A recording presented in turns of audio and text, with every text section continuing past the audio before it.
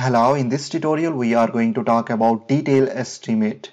Now there are four types of detail estimate. One is called as item rate estimate and a supplementary estimate, revised estimate and repair and maintenance estimate. Okay, so let's look about all of these estimate one by one. First one over here is item rate estimate. Now it is the accurate estimate prepared by working out quantities of each item of the work. So in this type of estimate we have to take each item separately. Okay, let's suppose if we want to just prepare an estimate for the excavation, we have to just find out the total volume of this excavation. Okay, let's suppose here we have this excavation, length of this excavation, breadth of this excavation and the depth of this excavation.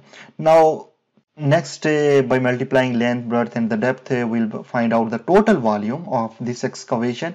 And next, we need to just prepare abstract of quantities, this form, okay, a detail of measurement form, and we need to just put all of the dimensions on this form. Okay, so here we have just this form as first column here is serial number, then the next one over here is a description of item, okay, detail.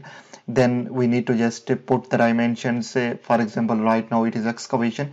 It could be any work, it could be brick work, it could be PCC work, it could be RCC work. Okay, so then we need to just give here length, breadth and the depth. Okay, and then we need to just find out the total quantity over here. Okay, so if we have any remarks, we can just add over here.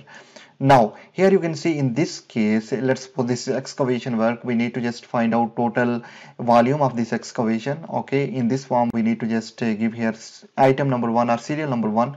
Okay, then we need to just give here a description, excavation in foundation. Then we need to just give here length of the excavation, breadth of the excavation and depth of the excavation. It could be in meter, it could be in feet. Okay, and then at last we need to just find out the total quantity. Okay, that's why it is called as item rate estimate, in which we have to just create an estimate for each item. Okay, next we need to just go with the PCC. Okay, then we need to just go with the RCC. Okay, in the foundation. Okay, then we need to just go for column next like this. Okay, so on.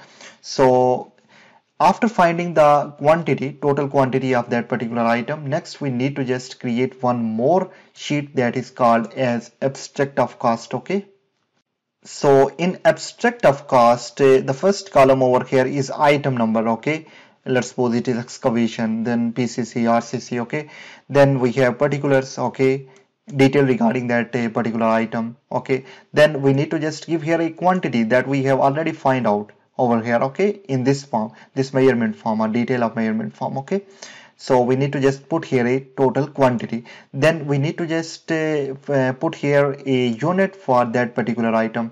Right now it is excavation work, so we need to just give here a volume. Okay, or cubic meter, it could be in cubic feet. Okay, so quantity, then unit, then we need to just give here a unit rate. Okay, so this unit rate you can just find out the schedule of rate from the government department, as I have already explained. And next, at last, we can find out the cost of that particular item. That is why this is called as unit rate. Okay, so you can see over here we have total amount as $2625. Let's suppose the total quantity for excavation over here is 75 cubic meter. Okay, and the unit of the excavation is cubic meter, we know, and unit rate is 35, so we will multiply quantity multiply by unit rate. Okay, so this is all about this estimate, in which we have to just find out the estimate for each item. In next tutorial we will learn how we can create these abstract of quantity sheet in Excel. Okay, and this abstract of cost in Excel. Okay, this is very important. Now the next estimate over here is a revised estimate. Now revised estimate is prepared when original sanctioned estimate, is likely to exceed then 5%. Okay, more than 5%. So if our original estimate is going to exceed more than 5%, we have to create what? Revised estimate. If there is a, now the next condition is if there is change of rate or quantity of material, we have to create what? Revised estimate.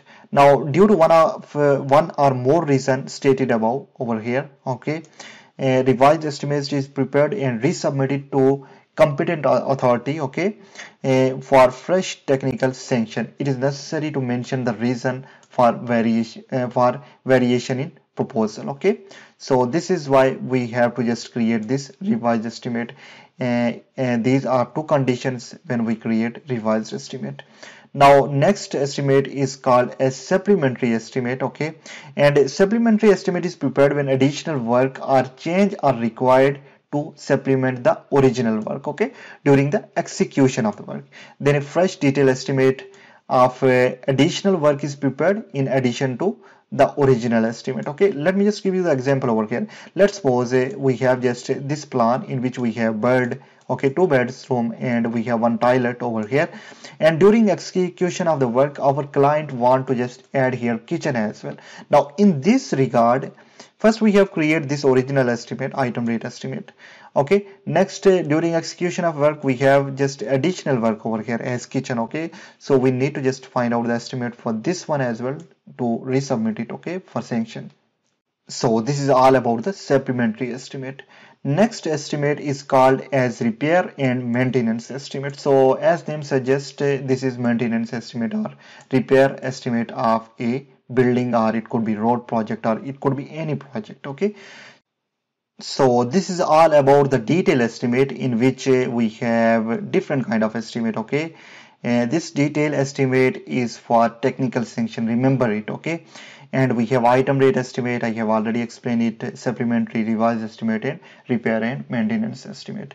So hope you really understand this session. We'll see you in the next.